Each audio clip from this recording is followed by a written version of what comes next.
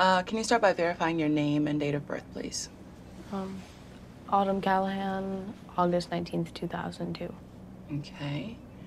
And in addition to the pregnancy test and the sonogram, we also like to have you tested for STDs. Is that okay?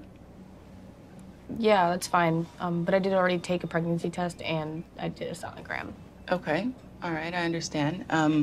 But we always have to go by the one that we get today here in our office with our technician and on our equipment.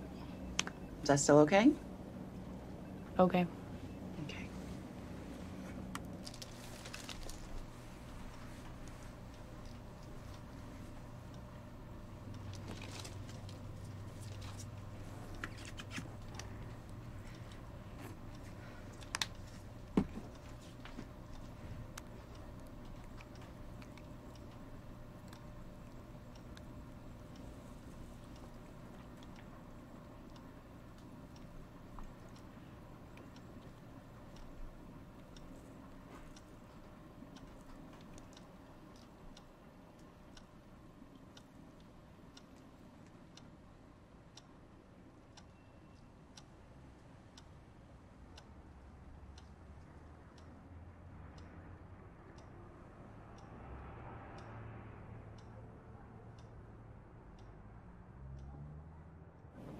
Are you okay?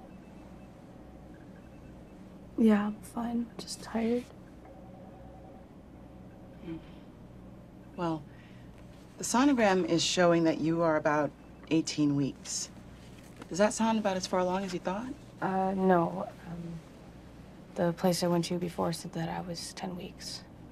Well, there can be some margin of error, but it's usually in the 3 to 4 day range, which is why it's always important for us to do them again. No, the sonogram I did before, they definitely said I was 10 weeks. Where was that? Back in my town. I have a feeling that it was inaccurate. At this specific facility, in-clinic abortions are offered up to 12 weeks after the start date of your last menstrual period. Then what am I supposed to do? I'm going to send you to our Manhattan facility, and they should be able to take you first thing tomorrow. Can't you call and see if they'll take me now? By the time you get there, they're going to be closed. I really can't wait until then.